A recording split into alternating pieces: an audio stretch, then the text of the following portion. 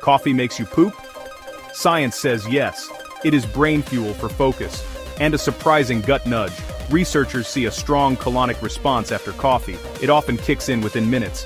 Decaf can trigger a smaller response too. Even hot water can nudge the colon a bit. Caffeine stimulates your nervous system, which ramps up gut activity. Heat from a hot drink boosts reflexes. Temperature helps wake the gut.